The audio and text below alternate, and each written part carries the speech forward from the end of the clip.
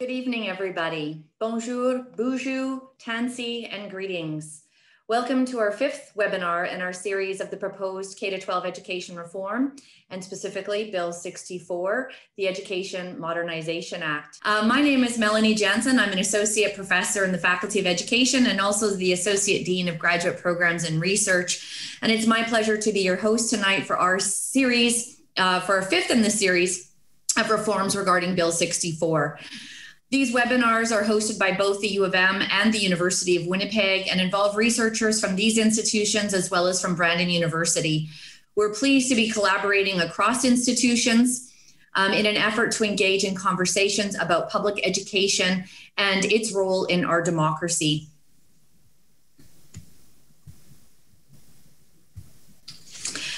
I'd like to begin by acknowledging that the university campuses are located on the original lands of the Anishinaabe, Cree, Oji-Cree, Dakota, and Dene peoples, and on the homeland of the Métis Nation. We respect the treaties that were made on these territories. We acknowledge the harms and mistakes of the past. We dedicate ourselves to move forward in partnership with Indigenous communities in a spirit of reconciliation and collaboration. For those of you who are joining us from treaty territories or unceded lands elsewhere, I invite you to acknowledge those lands in the chat so we can celebrate all the places from which people are residing tonight. I would also like to point out that in this extreme heat and drought across the prairies, that Winnipeg gets its clean and easy to access tap water from Shoal Lake 40 and has since 1919. Shoal Lake 40 continues to have to haul in its own water by truck and by barge. I encourage you to find out more about Shoal Lake 40.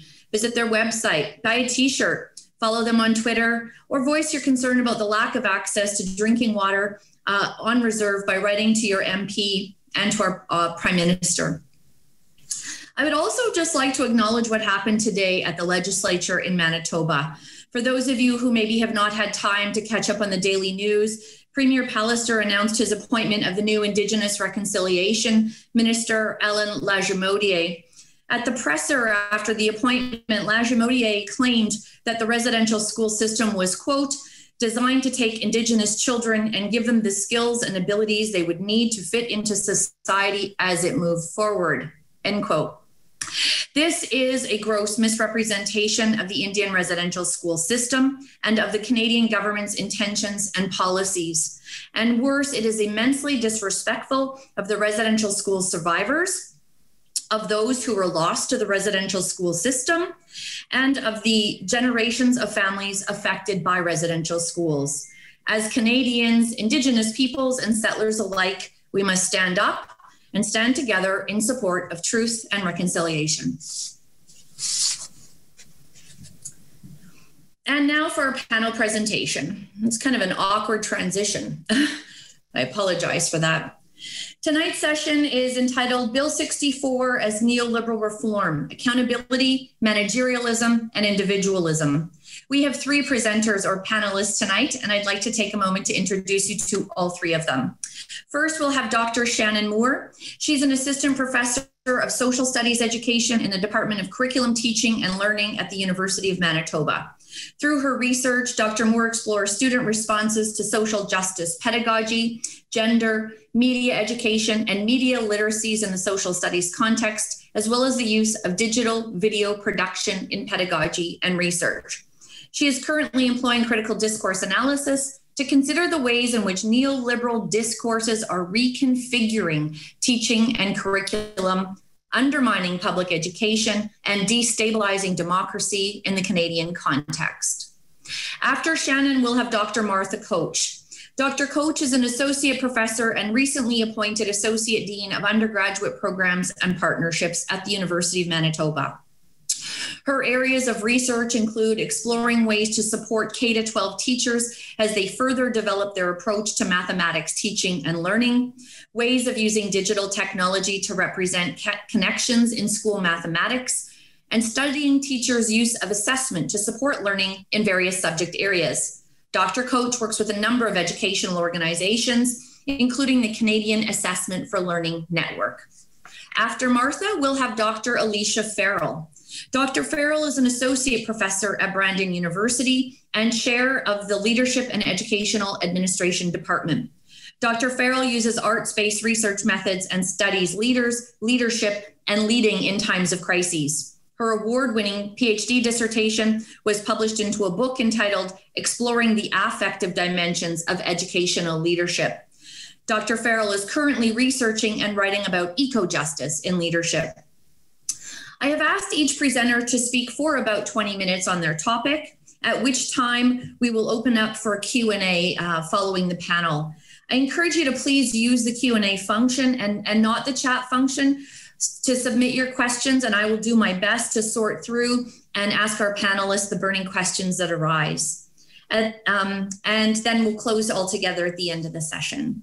So thank you all for being here tonight. I appreciate you taking time out of your July summer vacation, for those of you who are educators, to be with us. I'm most thrilled to be hosting this panel session with my colleagues and my friends. And so without further ado, let's begin with Dr. Shannon Moore.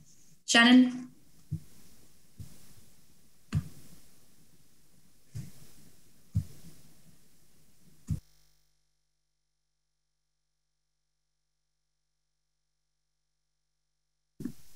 Melanie, can you let me know that it's showing in full screen, please?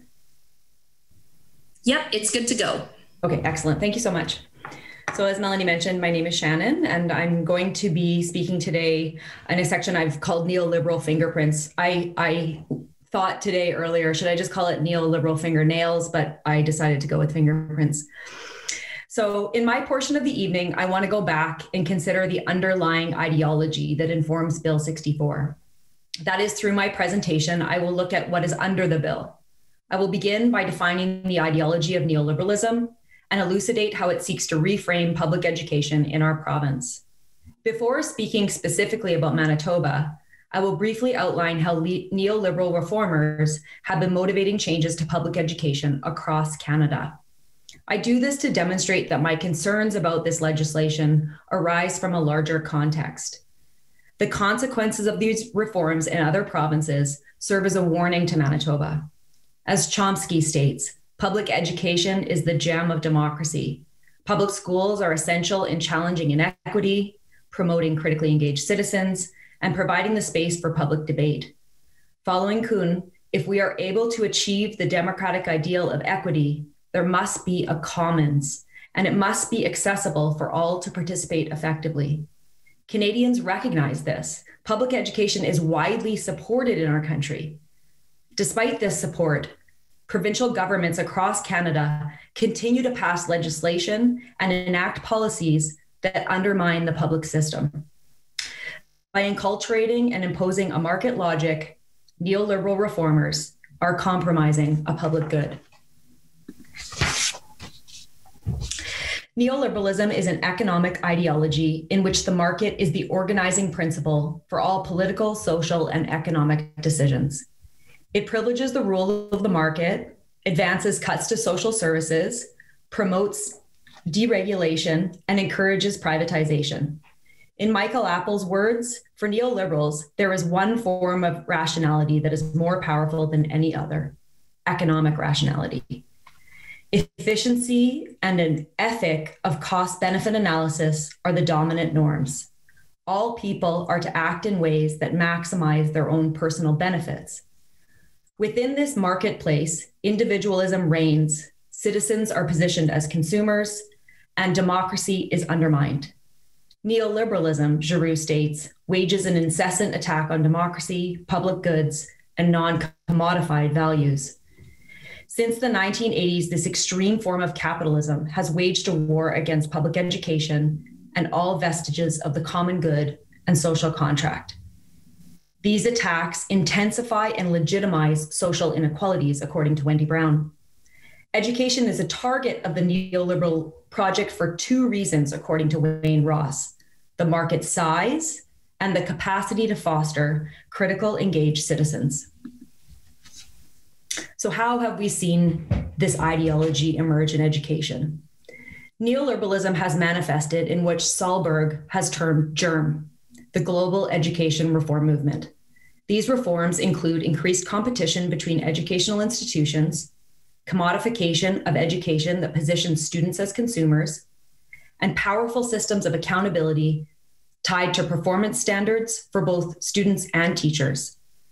Neoliberalism naturalizes individualism and competition through curriculum, grading, and testing, all of which then require accountability measurements and managerialism. In turn, privatization becomes apparent common sense, and any promotion of collective responsibility is labeled ideological, an excellent built-in defense mechanism. I share this chart with you on the screen to speak to the ways that Kuhn, Matheson, and Ross speak about the incompatibility of a market-based logic, which is imposed on education through neoliberalism, and a plan for education. So just in looking at these bullets beside each other, one can see how incompatible these systems and logics are. Using this lovely graphic from the Canadian Centre for Policy Alternatives, I want to talk about the consequences of neoliberalism across Canada. Many Canadians may be unaware that public education in many provinces is no longer fully publicly funded. Funding cuts, alongside neoliberal rationale, helped privatization creep into schools across Canada in many forms.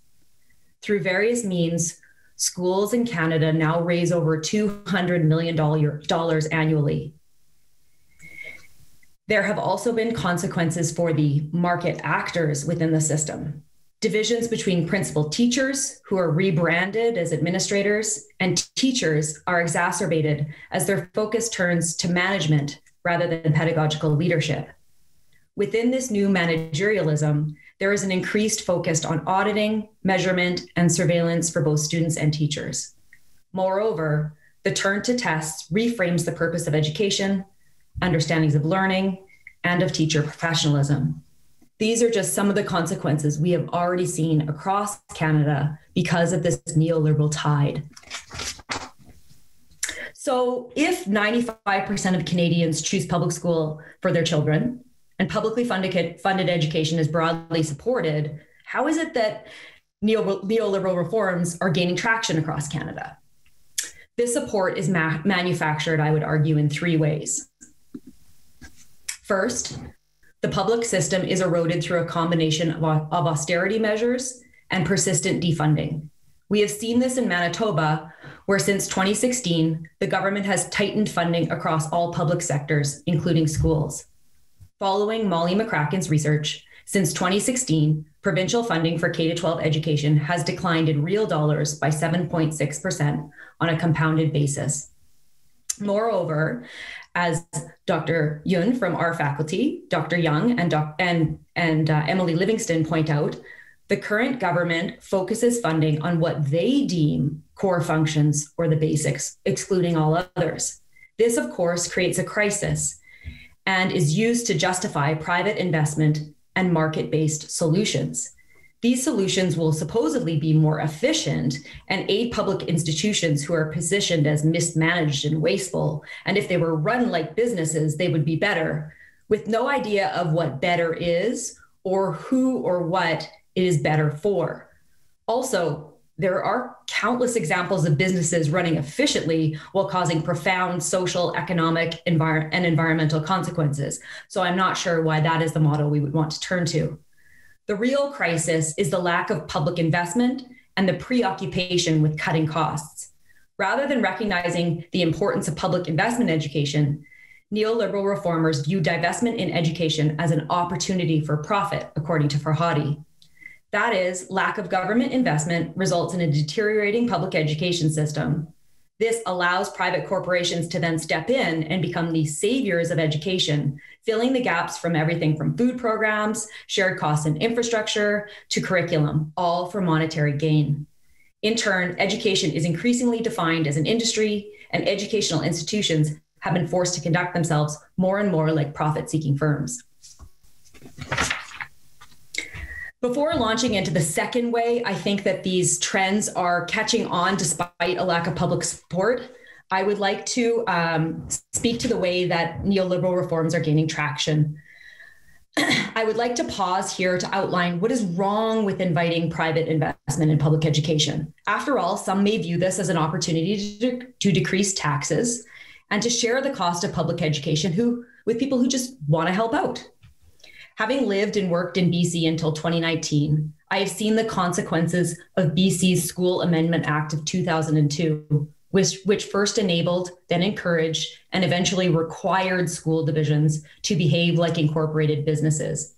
This model in BC helped normalize divestment from public education. If provinces further down the neoliberal path are any indication, austerity measures, public divestment, and persistent defunding have resulted in school divisions being forced to run like businesses, which undeniably pulls the focus from education towards money-making. Moreover, once school divisions begin generating a revenue, those profits are expected, and the government uses them to justify further divestment, which in turn requires boards then to continually make this revenue annually. These profits are often generated by renting out school space, which impedes extracurricular activities for students in the school. They're also derived from exporting curriculum, which contributes to a globalization of curriculum. It's also derived from importing students, which is an unethical practice if no supports exist for international students once they get here. Finally, it is derived through fundraising, which Yun and Young describe has led to sharpened inequities as schools in wealthier areas have increased fundraising capacity. It has also led to increased forms of what's called philanthropy capitalism, that is, private actors using their resources to solve society's problems as members of the community, while also creating a positive public relations image for themselves. As Winton and Milani point out, this rewards schools who can raise large sums of money and also institutionalizes private money in public schools. Out of necessity, there are also increased reliance on public-private partnerships in Canadian schools. This neoliberal trend also increases inequities, as school boards that are more desirable because of geographic location, which I definitely saw when I lived in BC, West Vancouver, obviously is a location people would like to go and visit and go to school, or who have higher test scores, which we all know is also tied to socioeconomics, tend to attract more students. This has encouraged competition between school divisions to attract more students. Further, as Yun et al. Point out, this practice normalizes the dependency on private funds and risks creating a dependent relationship in which school divisions need private funds and private corporations can begin to dictate terms and gain influence. All of this, I'll remind you, was supposedly created to get rid of the inequities that result from property taxes, when in fact we can see in other provinces it's actually exacerbated inequities.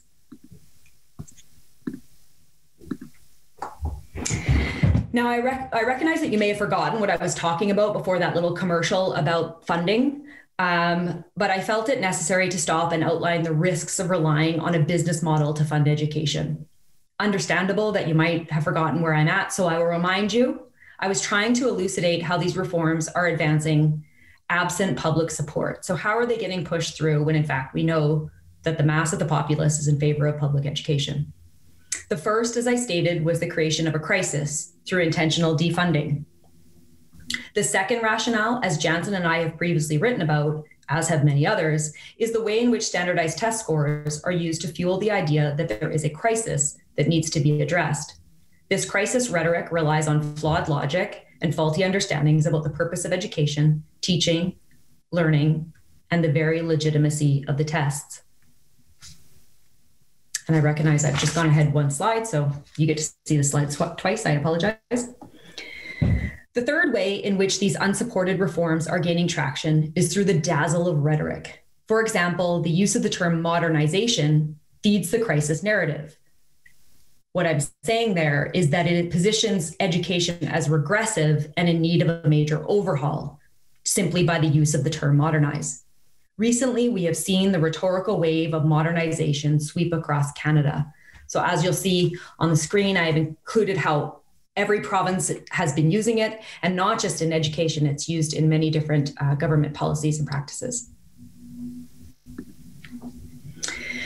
With modernization in the title of the bill, Bill 64 is drawing on the same tactics, rationale, and rhetoric.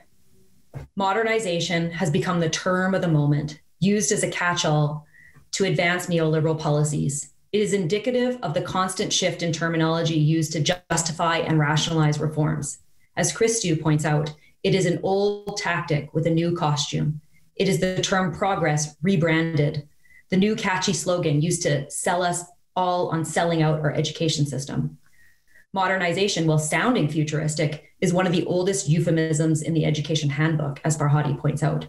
The term modernization was first used to institute 19th century public schools with the goal of social, moral, intellectual, and economic elevation.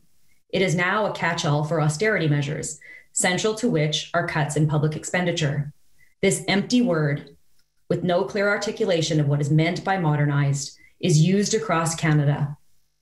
It is legitimized alongside crisis narratives. It is repeated to help gain buy-in. And the title of Bill 64, along with the content of the bill, are indicative of the trends towards increased neoliberal reforms and the imposition of a market logic. So I'm just going to end today by elucidating what some of that market logic is by reviewing some of what we've already heard through this series. So as my peers have spoken about through this series, this is manifest in the perception that knowledge is fixed and consumable, which is reinforced by standardization of the curriculum, increased testing, and coincident accountability measures. It is also manifest in the reframing of the purpose of education. Despite having no idea what the future will look like for a student entering kindergarten today, and not doing anything to protect the environment necessary for a future, the BEST document advocates for future-ready students that are determined by employer need, entry into labor market, success in tomorrow's workplace, career-related and employment-ready experiences, and responsiveness and alignment to labor market needs.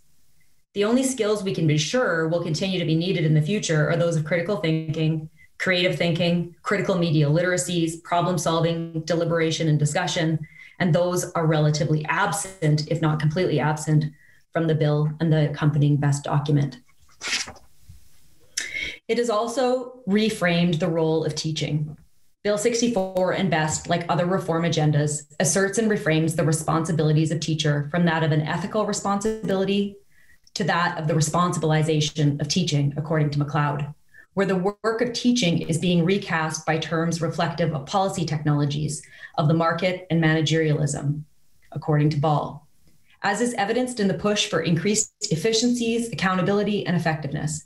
This responsibilization of teaching has the effect of increasing teacher surveillance and individualism, and thus undermining the collective, including teacher societies and unions. Moreover, reframing the teacher through responsibilization undermines the ethical and relational aspects of teaching. And most importantly, I think it has changed our view of students and created a market-based understanding of students as consumers of knowledge and producers in the workforce. As John Weens warned in the Winnipeg Free Press earlier this year, we're on a slippery slope when children are seen only as useful objects, commodities. They are not expendable, interchangeable raw materials, resources or products, goods and services to be refined for and exchanged in the marketplace. Even though they exist in abundance, they are not exchangeable or a replaceable likeness.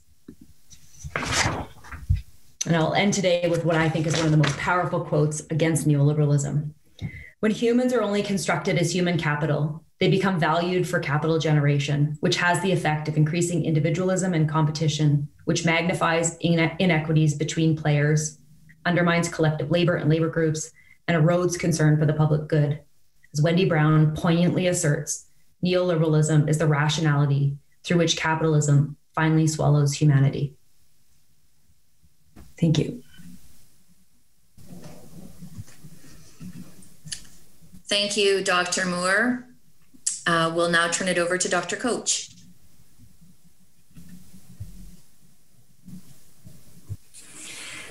Good evening, everyone. I assume that someone will let me know in the chat if you cannot see my screen or cannot hear what I am saying.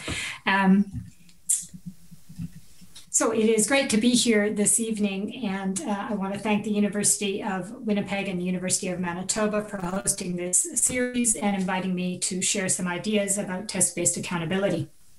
I am joining tonight from Treaty 57 land, which is the traditional territory of the Anishinaabe, Huron-Wendat, and Haudenosaunee peoples. Making a land acknowledgement is one way I choose to show a commitment to reconciliation. Wearing an orange t-shirt is a visible way to acknowledge the grievous harm done to Indigenous children and communities through the residential school system. I believe that as a professor and educational researcher, it is also my responsibility to work toward reconciliation through actions such as responding to Bill 64, which, as others have discussed in previous webinars, is silent on the calls to action from the Truth and Reconciliation Commission, and shamefully avoids recognizing the role that K-12 education can and must have in reconciliation. And so it is in this spirit that I share some research that shows, beyond any shadow of doubt, that the Pallister government is both misleading and misguided in their plans to implement test-based accountability in Manitoba. I want to focus first on my decision to use the word misleading in my title. I will preface this part of my talk by saying that, like most of you, I am not a lawyer, nor do I have experience with the specialized vocabulary used to write provincial legislation.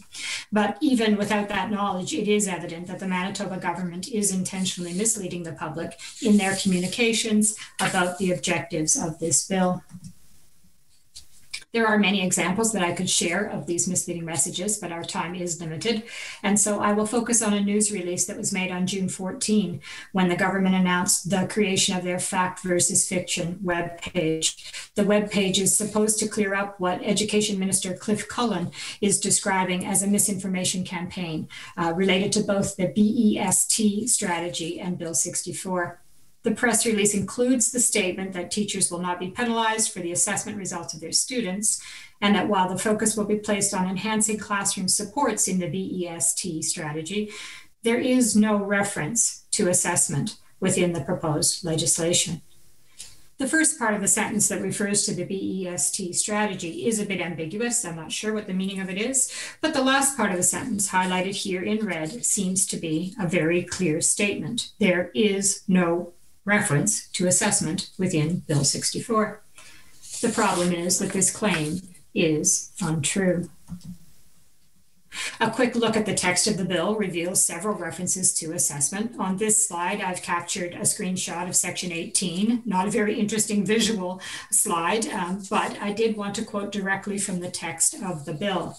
The passage explicitly refers to assessment several times, as highlighted on this slide, including that the minister may prescribe the methods and procedures for the assessment of educational programs and of any aspect of student achievement. And the minister may prescribe the form and content of reporting by teachers to parents about their children's achievement. Reporting to parents is assessment. And so the claim that Bill 64 makes no reference to assessment is demonstrably false and, I would say, intentionally misleading. While section 18 uses the word assessment explicitly, there are also many passages where other words or phrases are used to signify assessment.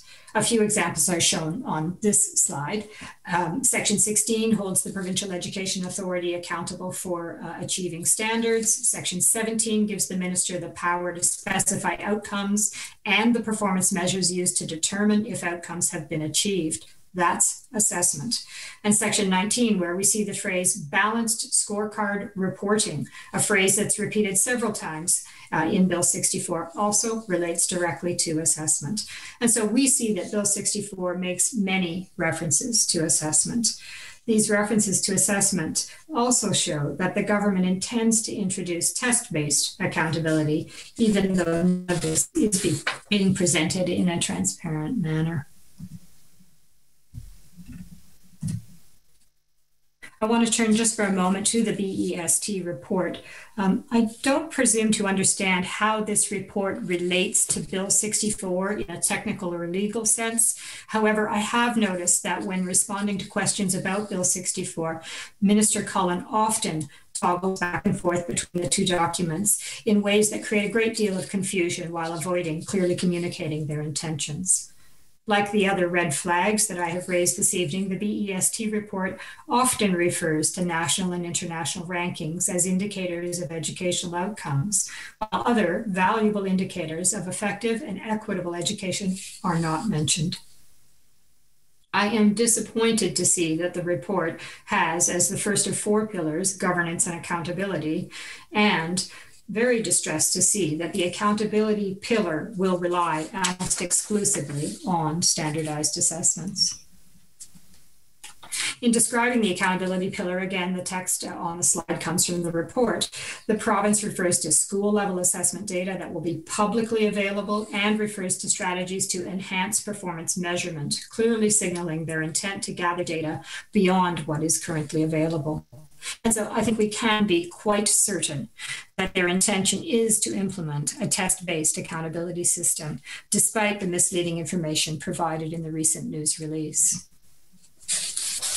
So that brings me to the second key word in my title, misguided.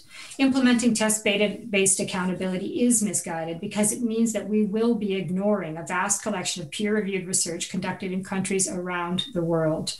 And because test-based accountability will have the same negative impacts for individual learners, particularly those who are already marginalized, and for the whole K-12 system, as have been extensively documented elsewhere. Rather than a step towards so-called modernization, and we have heard about some of the difficulties with that term, test-based accountability is repeating well-known errors of the past in some sort of a Groundhog Day nightmare. So I want to share a bit of the research with you this evening about that test-based accountability. Research clearly shows that test-based accountability systems not only fail to bring about the improvements that they claim that they will foster, but they actually have a measurably negative impact. That is, they diminish K-12 education in measurable ways. As expressed by Nichols and Berliner, there is absolutely no need for new research. Sufficient evidence already exists that shows the harmful effects of accountability testing, and assessment experts agree that the demands made by politicians exceed what tests can actually effectively measure. Now, they made that statement in 2007, about 15 years ago, and at that time, they called for a moratorium on test-based accountability systems. Since that time, the standards for educational testing, as well as a steady stream of journal articles, books, and other publications, just a few are shown on this slide, have presented research findings from all over the world demonstrating the negative impacts of test-based accountability. I've read so much about this topic over the past 20 years and also conducted studies into problems with test-based accountability in Canada that I had a hard time deciding what to squeeze into the time that we have this evening. And so I decided to limit myself to 4 areas that are well documented in the measurement literature. It may seem counterintuitive to you, but measurement experts are among the strongest opponents of test-based accountability systems because they have studied these systems and found that they do not adhere to fundamental principles of valid, fair, and reliable measurement. Measurement experts know that most test-based accountability systems do not follow the standards that have been established for educational measurement. So the first area I want to talk a little bit about is that measurement experts agree that even well-developed tests provide only a snapshot taken at a moment in time. We know that tests can only include a limited number of items, or if they take too long for students to complete. They also include a limited range of types of items, often favoring items that can be scored efficiently. And so we know that any test can only assess a small sample of whatever it is we're trying to measure. We also know from research that many test takers cannot fully demonstrate their learning on a timed pencil and paper test. Standardized tests privilege some learners over others. Those who can best show their learning in written format have a considerable advantage. So for all the others, that snapshot that the test provides turns out to be a much blurrier picture. Measurement experts also know it is difficult and costly to develop items that assess things like critical thinking or problem solving. And so many tests focus more on knowledge recall rather than the deeper learning that we all value and many of the things that Shannon mentioned in her talk. Measurement experts are also very aware that tests cannot be culturally neutral or value-free, and that they tend to privilege white middle-class values and worldviews. Ethnic, cultural, socioeconomic, and linguistic differences always influence test results, despite ongoing attempts by test developers to reduce what we refer to as test bias. That means that when test results are used in accountability systems, they perpetuate the unfounded idea that non-dominant students are inferior. And this is a pattern that's been identified all around the world, including in Canada, with regard to Indigenous students and other marginalized groups. In contrast, other forms of assessment, such as culturally responsive assessment, can provide a much clearer picture of the learning that is achieved by all learners, not just those from the dominant group for whom a test has been designed. And just to show you that my point is widely shared among measurement experts, this slide shows a quotation from a report written by the PISA team, stating that the data collected by PISA offer, quote, a snapshot of education systems at a moment in time, but they do not, and this is in their own words, they can't show how the system got to that point. They do not say much about cause and effect.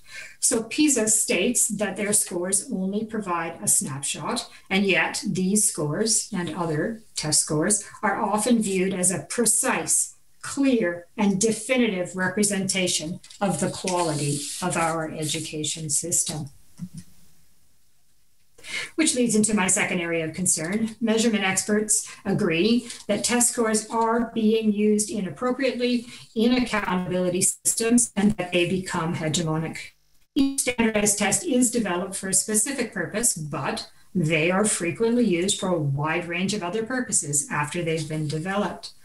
Measurement standards state that evidence must be gathered to demonstrate that the way a test score is being used is appropriate. This is the process known as test validation, but it is very rarely done for tests that are used for accountability purposes. And not only are tests used in ways that do not fit with the purposes for which they were designed, they are often used as the sole basis for decision-making, even though measurement standards repeatedly caution that a single test score or set of test scores should never be the basis of decision-making. And yet again, we see this practice repeated over and over. Looking again at the PISA assessment as an example, we can see some of the ways that their scores are used inappropriately. This simple graphic shows some scores from the 2018 reading assessment from the PISA. The OECD average I've shown at one end of the graphic is 487, and there are many scores below that. That's the average. Canada, on this particular occasion, came in with a score of 520. And that was 6th out of the 79 countries that participated. Manitoba's score is reported at 494. What's not often repeated along with that number, so we just hear the number, we don't hear the other ideas, is that Manitoba's score is not significantly different from Prince Edward Island, Denmark, Norway, Saskatchewan, Germany, Belgium, France, and New Brunswick. So again, we don't get a full picture. We just get the hegemonic score, and that is supposed to be enough information for us. And I think that's really very problematic.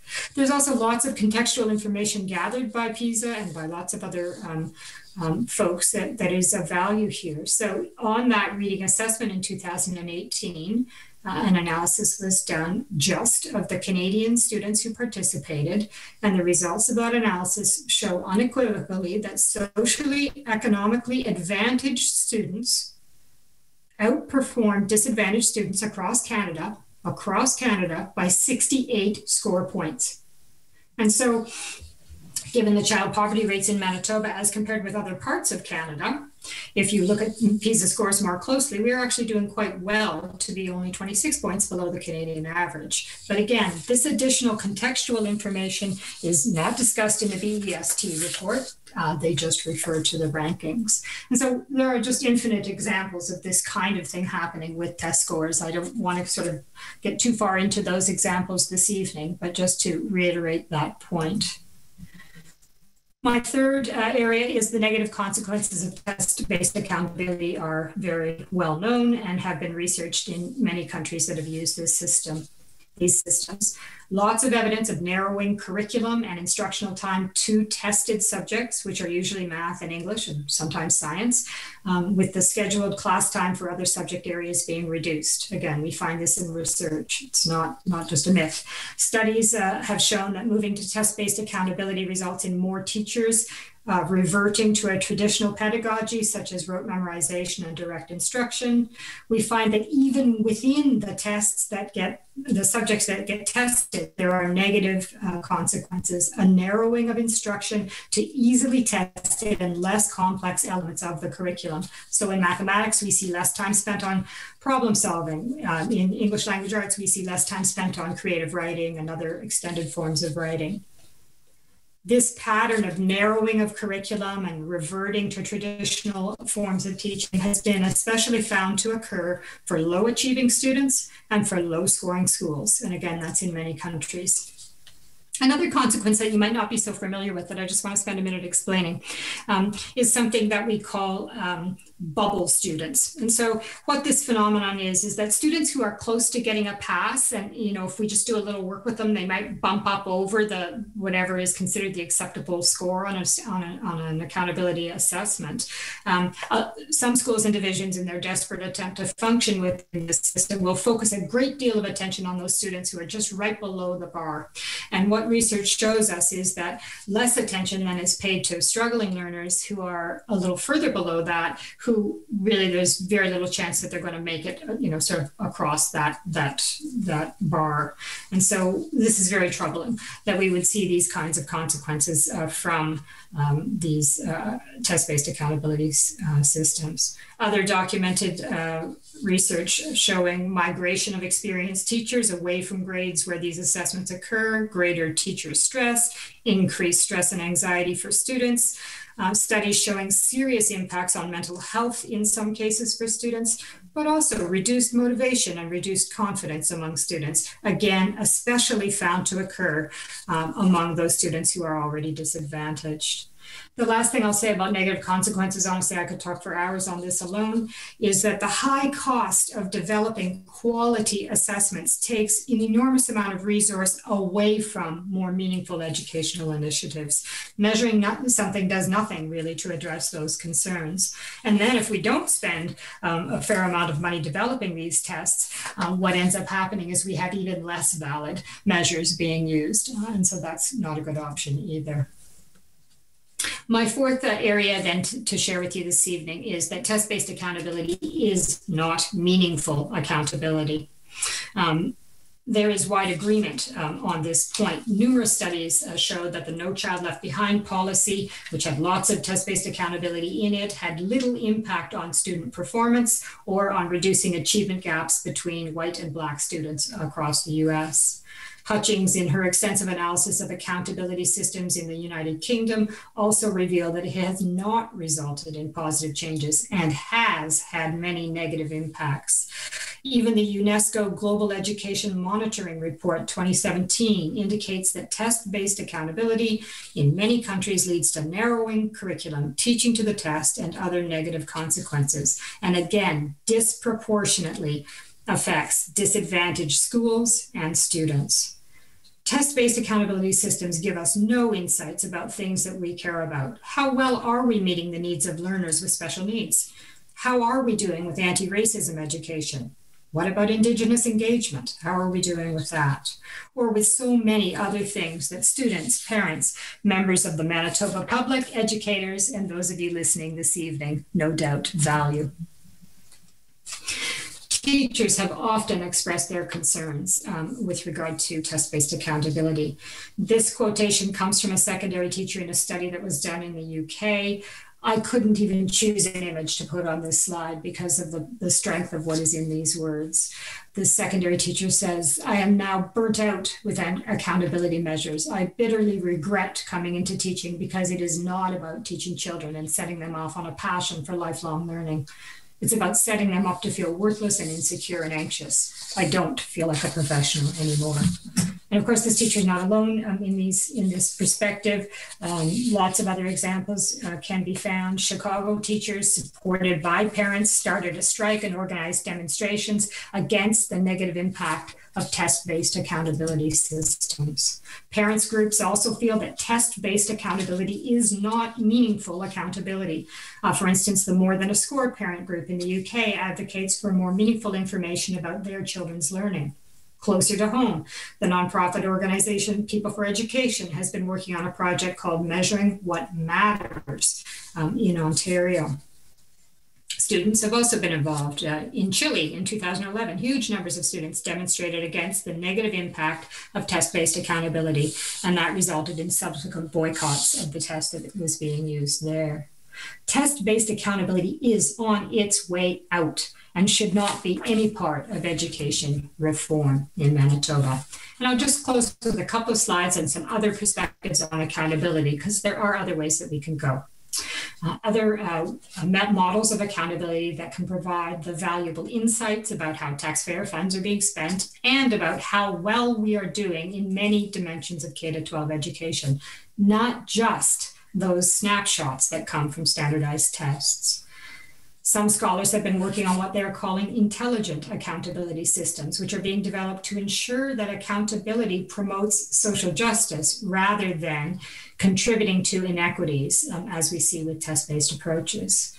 In fact, there was a special issue of the Journal of Educational Change in 2020 that was devoted entirely to more effective accountability systems, with articles contributed by researchers from around the world. Another example of accountability that is not test-based is the system that has been in place in Finland for many years, which is often referred to as a professional responsibility model of accountability.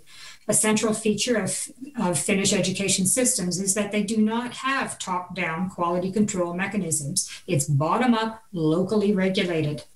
So back in the 1990s, when the Thatcher government in the UK was bringing in test-based accountability systems, and some Canadian provinces were too, Finland moved in the other direction toward a radical decentralization of their educational governance, the exact opposite of what we see proposed in Bill 64. In Finland, educators see it as their professional responsibility to self-evaluate regularly. There are no standardized tests, so school rankings are not possible. But school improvement does happen, and it happens in meaningful ways. And there are lots of other options too. Several countries use accreditation processes for K-12 accountability, similar to the way we would accredit higher education institutions in Canada. Those processes go well beyond test scores to include interviews, observations, and other qualitative information about school culture, leadership, community engagement, and equity. And these accountability systems have the advantage of providing rich and detailed information that can actually inform school improvement, which again goes well beyond the snapshot that we would get from a standardized test score.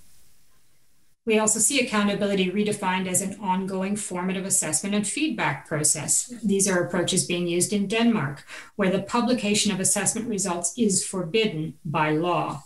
And in Portugal, in Uruguay, in Norway, we also see a focus on assessment for learning as a key tool of educational accountability, not standardized tests.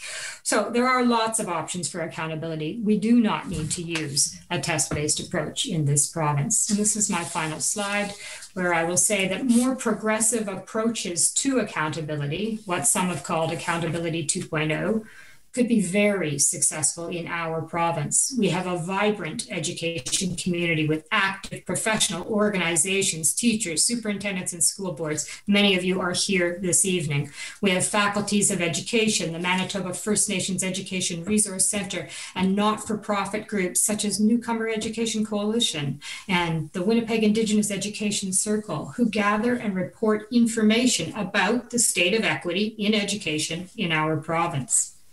Working collaboratively with these many stakeholder groups, using a model such as intelligent accountability can and should be at the heart of our educational reform, not the Groundhog Day nightmare of an outdated, ineffective, and harmful test-based accountability system. Thanks for listening, and I look forward to questions and comments after our next presenter.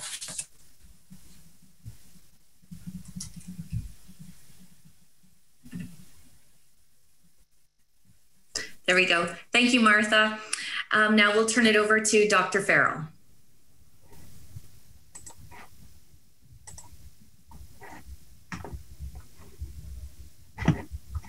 Good evening, everyone. It's an honor to be here with all of you tonight.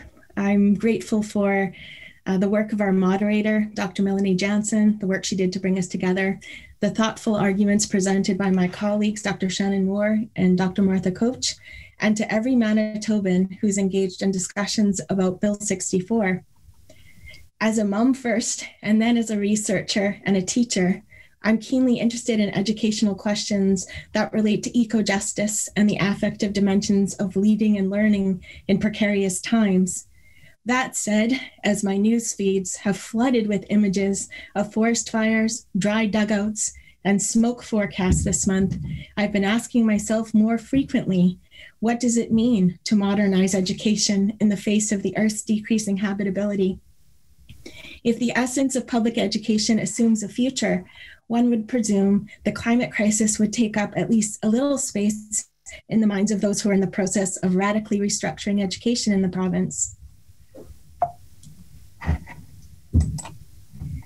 So, out of the myriad of issues with Bill 64's focus on standardization, accountability, efficiency, and competition, many of those already discussed by Shannon and Martha, tonight I'd like to draw attention to how the Education Modernization Act disavows the threat climate change poses to future generations of school children and how it injects the beautiful complexity of education with a narcissistic simplicity, one that works against our ability to understand the ecological, social, and cultural and ethical and economic impacts of climate change. In the first part of my presentation, I'll share a few reminders about the wider ecological context, and next I'll discuss a few of my specific concerns about how educational leadership is framed in Bill 64, and the implementation guide called Better Education Starts Today, to show how these reforms work against building healthier school communities. I'll conclude with an alternative view of educational leadership, one that fosters mutual recognition and a focus on interdependence. We know that over the last 3 decades, the Canadian Arctic has been warming at twice the global rate. As more glaciers disappear, more of the bedrock in the Arctic is exposed, and the heat from the newly exposed bedrock further accelerates the melting process. Last August, some of you might have been shocked to learn the last fully intact ice shelf in the Canadian Arctic collapsed. In 2 days, at the end of July, it lost 43% of its area, approximately 81 square kilometers. A little closer to home, you might be zooming from. On July 6th, CTV captured this image of Winnipeg's smoky sky. That day, Environment Canada issued a poor air quality statement for parts of Manitoba. They warned, quote, even healthy people can get sore eyes, tears, coughing, and a runny nose, end quote. When Mike Flanagan, a forest fire researcher, was asked by the people at Climate Atlas of Canada what climate change means for wildfires in Canada, he said, in a word, the future is smoky. Just over a week ago, the St. Laurent community declared a state of agricultural emergency. Manitoba farmer Tom Johnson said, I'll be 64 years old in November, and I've been farming here my whole life, and I've never seen it this dry. As far as hay goes, there's absolutely no amount for hay. The grasshoppers are eating what's there, and everyone is sitting back waiting to see if we're going to get a little bit of rain. In 2018, the IPCC produced a report on the impacts of global warming of 1.5 degrees Celsius above pre-industrial levels and related global greenhouse gas emissions. The report states that human activities are estimated to have caused approximately 1 degree Celsius of global warming above pre-industrial levels, and that global warming is likely to reach 1.5 degrees between 2030 and 2052 if it continues to increase at the current rate. As a result, climate-related risks to health and education systems, livelihoods, food security, water supply, human security, and economic growth are projected to increase with global warming of 1.5 degrees and increase further with 2 degrees. The news isn't pretty, my friends, but it sure is urgent.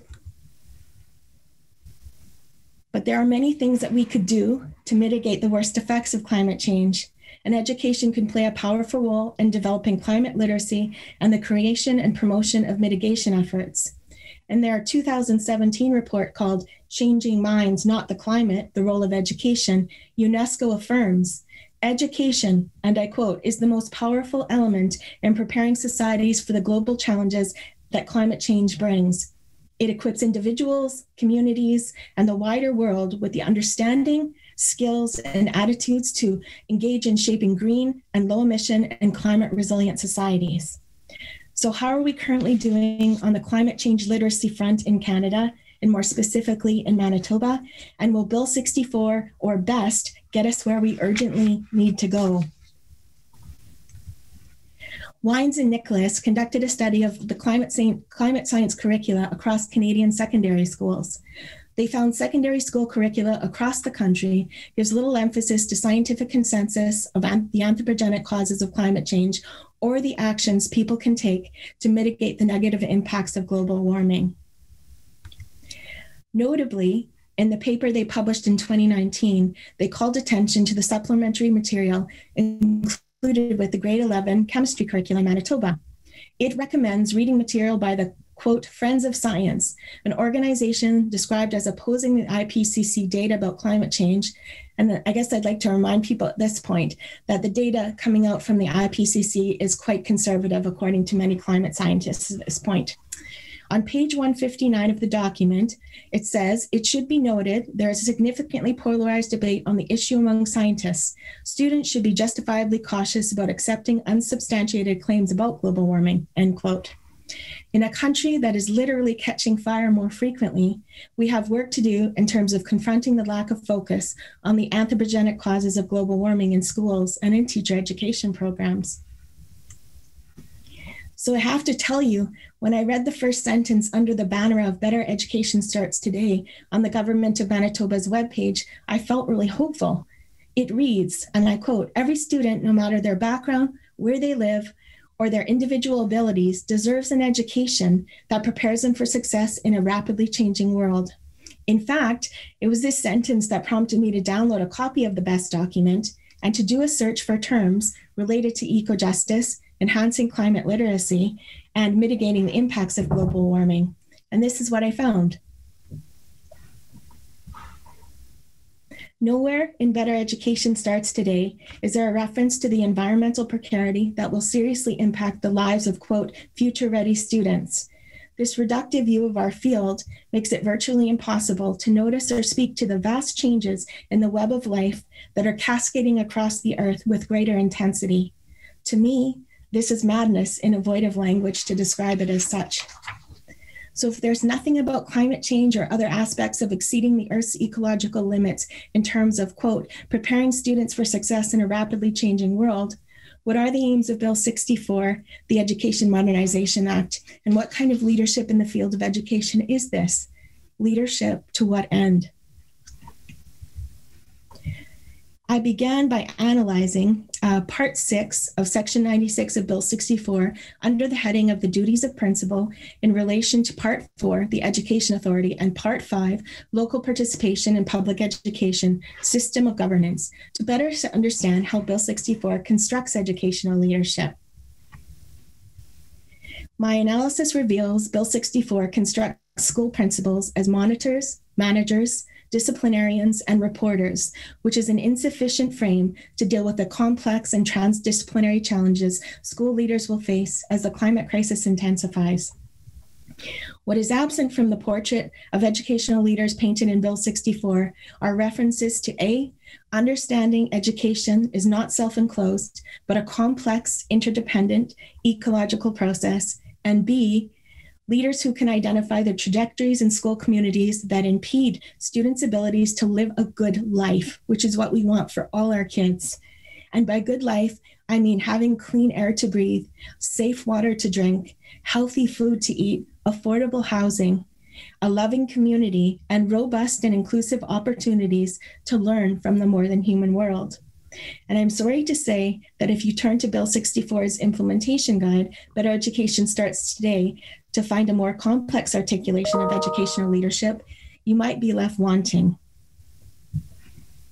As an example, one of 3 priority actions focuses on accountability through the creation of a provincial school leadership framework. Assuming, I guess, the needs of Burntwood Elementary School in Thompson are the same as the needs of River Heights School in Winnipeg.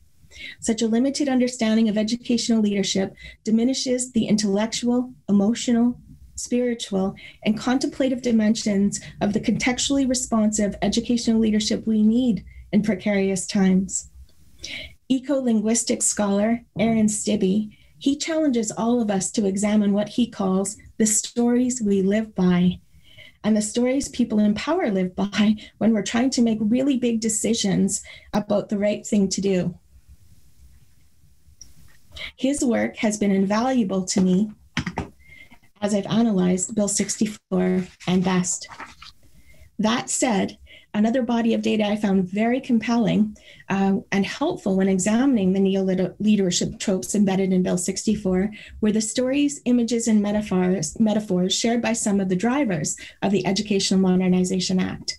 A 20-minute presentation does not permit me to share multiple examples, but I would like to share one from the Premier's press conference on July 7th, in which he spoke about the toppling of the Queen Elizabeth II statue and the statue of Queen Victoria on Canada Day.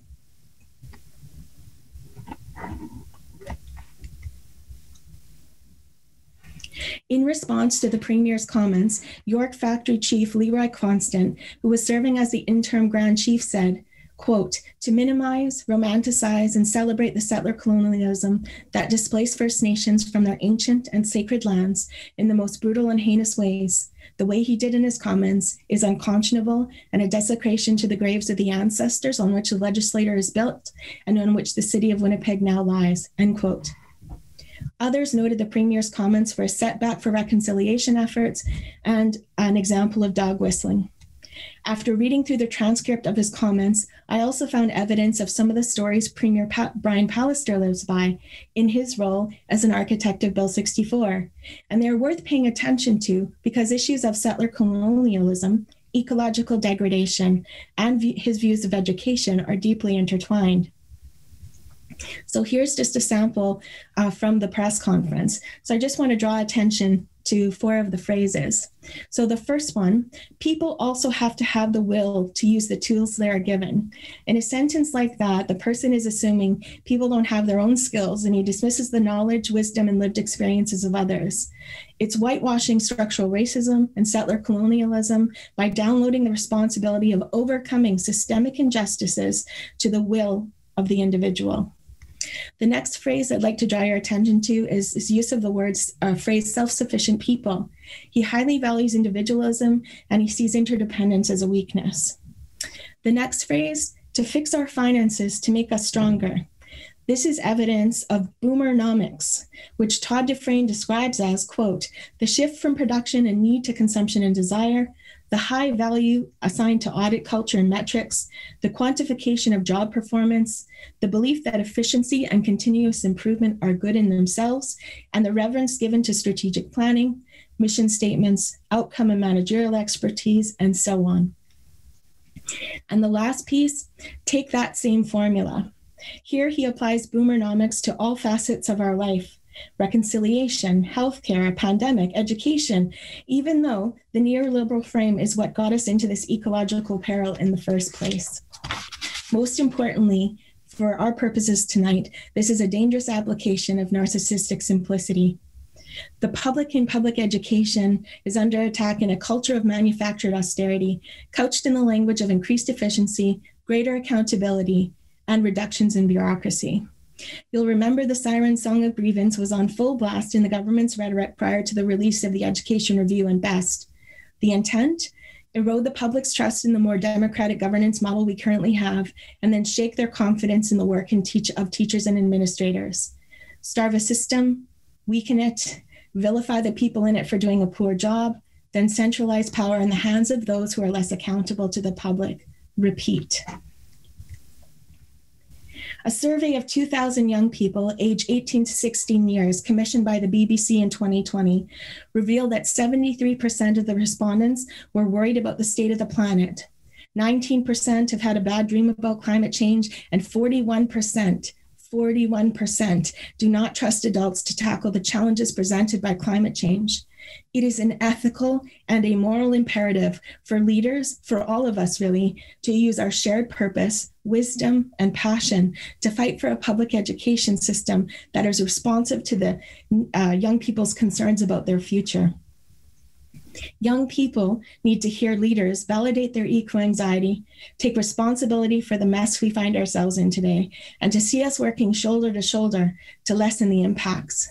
Acceptance of responsibility also involves political leaders speaking truthfully with young people about global warming, its causes and implications, without justifying the past in order to save face in the present. Time is of the essence. The carbon we burn today severely reduces the carbon margin for those born in the future. We might do well to view the limited attention given to the climate emergency by the architects of Bill 64 through the eyes of a child in a classroom 20 years from now.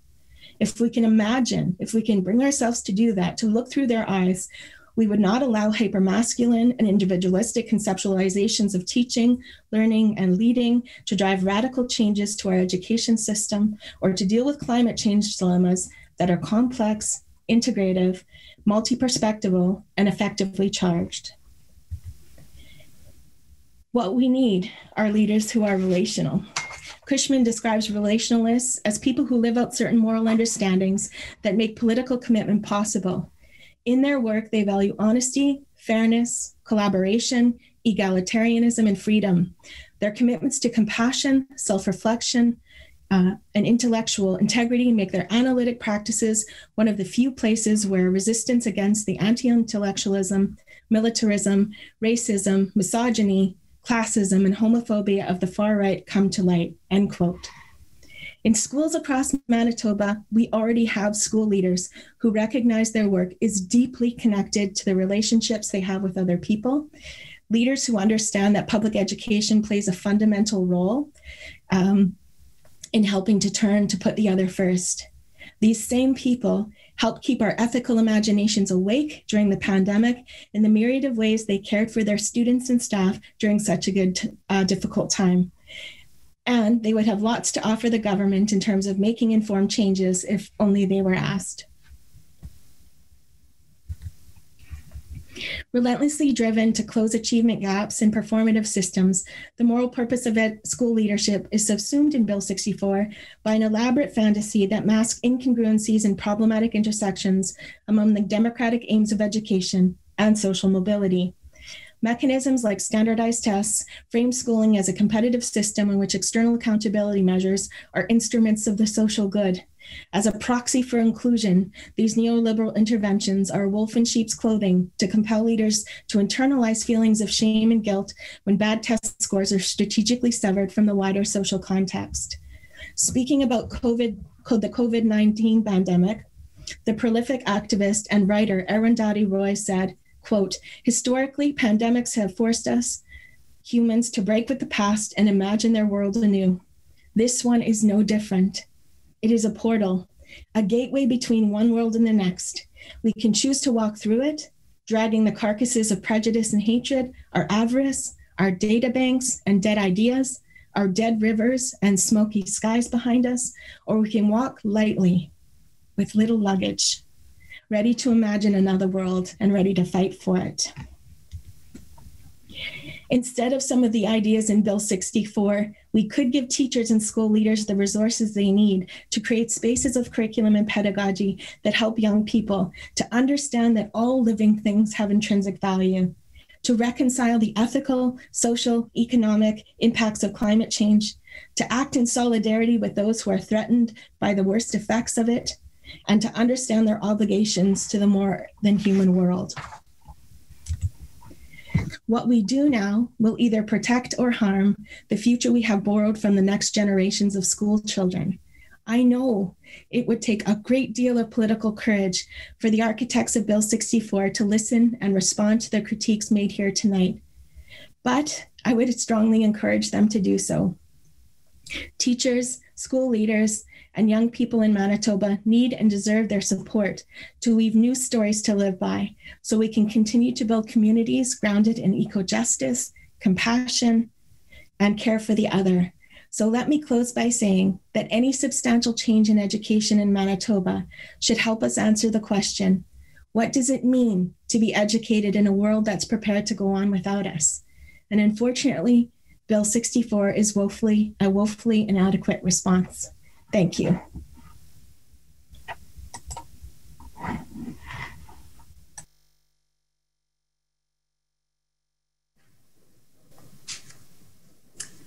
Thank you, all of you, Doctors Moore, Koch, and Dr. Farrell. Thank you very much for your compelling perspectives and arguments in regards to Bill 64 and its implications for current day and future generations of children. I really appreciate the insights and perspectives that you bring tonight.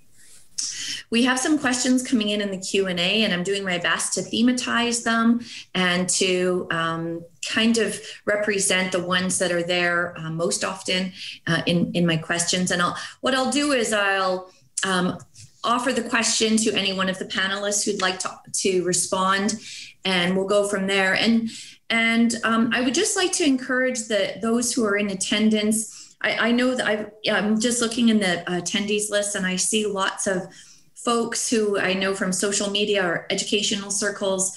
And I'm just so pleased that you're all here. And I know that you're also all seeking ways to respond to Bill 64. And I just want to encourage you again to sign up to speak to the Legislative Committee. And I hope our panelists do so tonight as well. I also encourage you to write to your MLAs.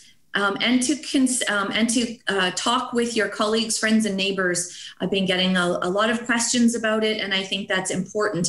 And it's important to note that we're still seeing op-eds and letters to the editor in the paper almost daily, front page articles. So I think that the conversations that we're having collectively and individually here together and in other forums are making a difference. And so I just encourage you to continue to do so.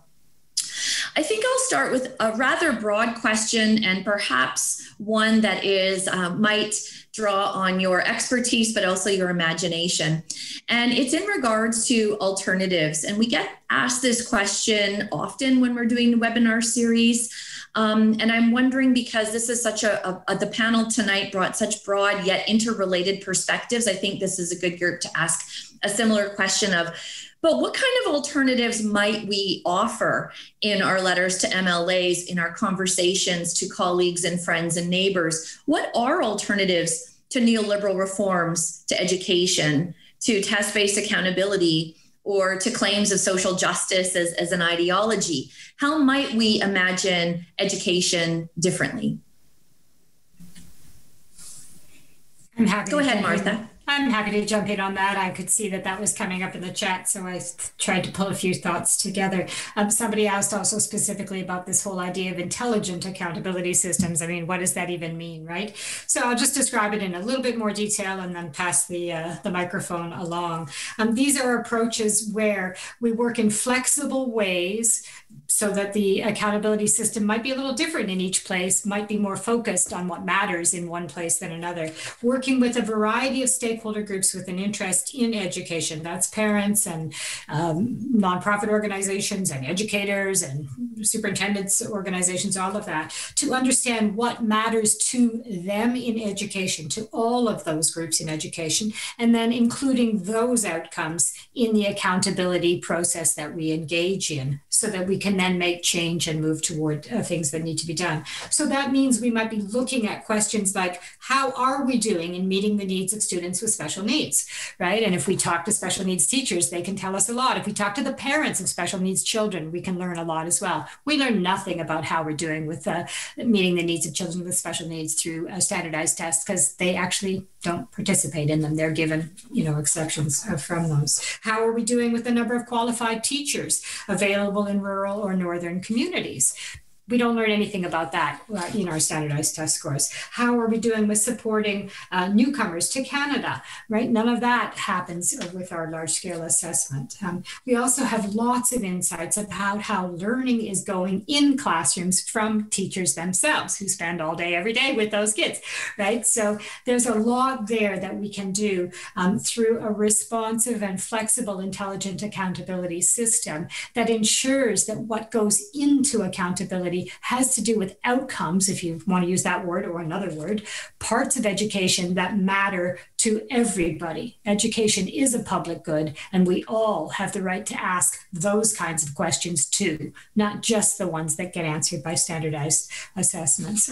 So that's kind of some of the ideas, but there's tons of material out there. There's a lot that the government could be reading and consulting with in terms of progressive forms of accountability and not going down this well-trodden and very problematic test-based path. I'll pass the microphone over. Thanks, Martha. Alysha or Shannon?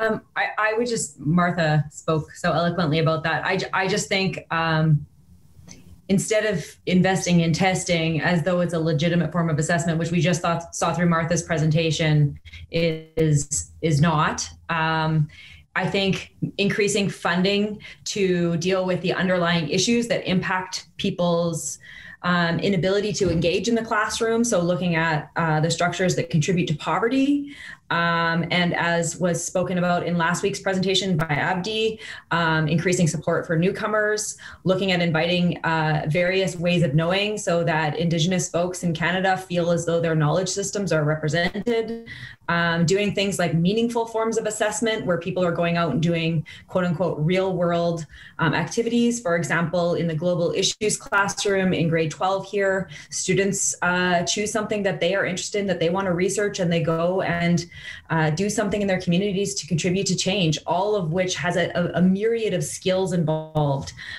Doing more collaborative types of learning in the classroom, deliberation and dialogue, because as we've seen in our society right now, that is much needed.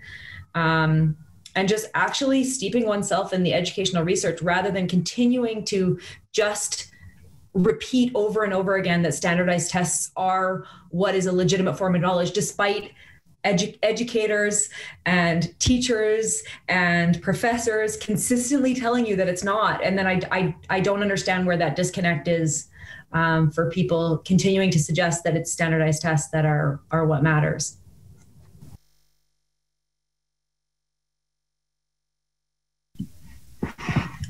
I'd add just a couple of things to what Shannon so thoughtfully mentioned, and one is in terms of what happens in schools. I think with the kind of world our children are facing, a greater attunement to thinking about education so broadly. The wonderful Deborah Britzman once said, "When did education become so small?" And that statement she made kind of haunts me, you know. And I think that there are so many tremendous things that kids could learn, you know, in what we might call land-based learning, for example. I do think that there is some restructuring that needs to be done. I think disciplinary thinking, taking English language arts class, then going to social studies, then going to math class, that is not going to get us where we need to go. We need very radical transdisciplinary thinking happening in schools, in classrooms. And so I'm a person that says, yes, some things have to change, but how we go about that needs to be with particular ends in mind. And that's the thing that leaves me wanting about BEST and Bill 64 is I was always asking myself as I was reading through it, to what ends? And so I think that the ends are presenting itself in smoky skies all around Manitoba right now. And we could lean on that as a place to get started.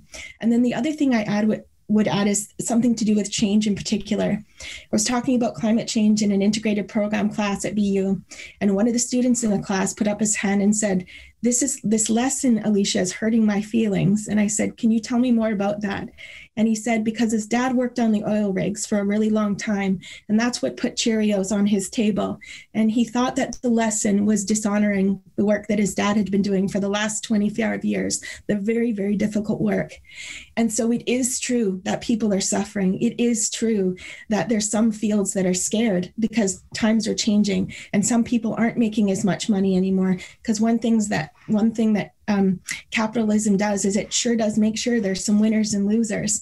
And so in education, and the people who are researching in education and leading in education, I think we need to get better at talking amongst people who are facing some really pressing challenges in their life, and thinking about how compassionate, caring, loving education would benefit us all, not just the really powerful interests, the rich people who keep seemingly to get more and more of the pie as the years go on. So those are the couple of things that I would add. Thank you all for those thoughtful responses. Let's take a smaller question then for a second. And this question, I get asked this question quite often. It's come up a little bit in the Q&A, not in the chat so much, but let's talk about the cost of education for a moment. And to what do we say to folks, or how do we conceptualize this idea or respond to this idea to which the government is telling us that it's too expensive and that we can't afford it, that it's failing, that the system is failing, and that it's pricey? How do we think about that from your various perspectives? Go ahead, Shannon. I see you ready, chomping at the bit. Well, I saw that question, and I know it was asked before we started speaking. So I wonder that the question that the asker may think differently now that they have listened to us. But I reject the premise that it's too costly, and that is repeated often. Yet, as I said in my presentation, the bulk of the populace in Canada supports a well-funded education system. So the statement that is too costly is just an opinion of that asker, I would argue. And I also don't call it cost, I call it investment. As we've seen in other areas, when we invest in people's health and we invest in making sure that they have healthy meals and we invest in making sure that they have shelter, that it reduces, if your only concern is cost, it reduces costs in other social services like healthcare, for example. So I see education as an investment rather than a cost. I also reject the premise that it's too costly. And then I also reject the premise of the question that we're failing, because again, that failing is supposedly based on test results and not on anything else. So I might pass to Martha after that, because the assumption of failure was based on test results. So I think your whole talk spoke to that, though. Thanks, Shannon. I'll keep my comments really, really short here. If it is your perspective and your concern that the education system is costly, I tend to, question some of that myself. But if that is your question and your concern, I would strongly recommend that you repeatedly ask the government how much a test-based accountability system is costing to develop, to purchase, to administer, and to document those results, which even an assessment as large scale as PISA, which has a huge team of folks working for it, way beyond anything our province can ever afford by anybody's standards, tells us that their results provide a snapshot. So how much is that snapshot going to cost this province, and how much value does it give us? So however you see the money we spend in education, there are many different philosophical takes on that. I would just say, please ask how much that will be costing our province.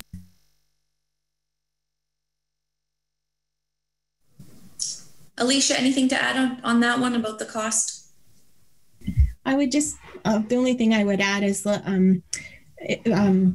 what we're seeing now in terms of the communications coming out from the government is a little bit of, I guess to use part of Martha's title, a bit misleading. So for example, like the little starred point that, the change in governance model, so the abolishing all the school boards, is going to save Manitobans $40 million.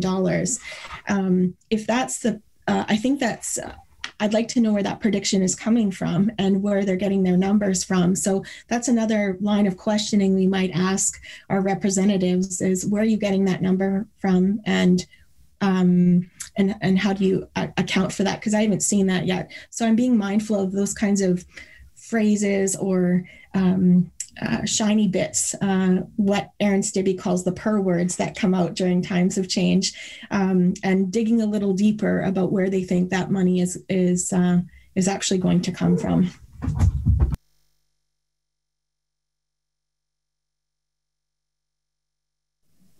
Thank you. Sorry, couldn't find my unmute button, even though I've been on this thing all day. We just have a couple minutes left. And I want to just once again thank all of our participants who are here tonight. And I just would like to draw your attention, panelists, to the responses in the chat and the praise or the appreciation that that our participants have. Participants, thank you all again for being here. Maybe we'll just close with an action item. We just have a couple minutes. If there was one thing that you wish the government would do, or one thing that you plan on doing in your response to this government, maybe you could share your insights with us in that way.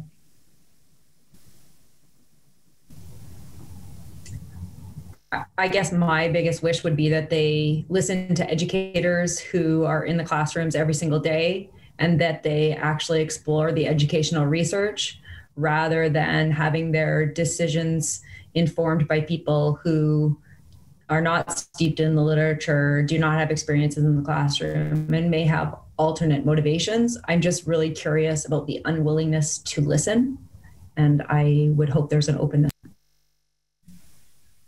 I would say be transparent and stop being so misleading in your communications. Please do not implement test-based accountability, which is an outmoded system from a previous era that didn't work and won't work here either. That's not an opinion. That's based on so much research. It's stunning. And finally, teachers, yes, teachers will support accountability when systems are built on trust and respect, and when their professionalism is what is valued in the systems that are here. That is what we see in other parts of the world which do not have top-down accountability systems. So there are other paths to accountability. We get that taxpayers want to know if their money is well spent. We get that many people care deeply about the success of our education system and the impact it has on their children, their lives, and their communities. The way to get toward the accountability that is meaningful accountability is not through test-based approaches.